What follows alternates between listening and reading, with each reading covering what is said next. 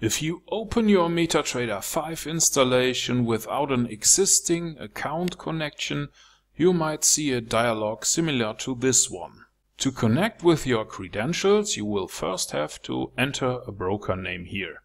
I've done it before with these two RoboForex entries, but you can also do it with any other broker that is listed for MQL5. Let's try Admiral Markets, for example. And now you see it has added the Admiral Markets MetaTrader 5 servers, which is also a good broker.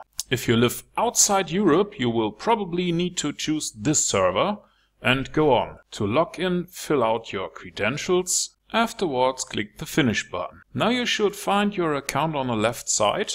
If the connection was successful, you will also notice on the lower right corner that the connection status is green. If you still have connection problems, you can always do a network rescan. You should also notice incoming sounds when you start MetaTrader 5. So, now you are connected and ready to go. In the next video we are going to set up MetaTrader and adjust the options.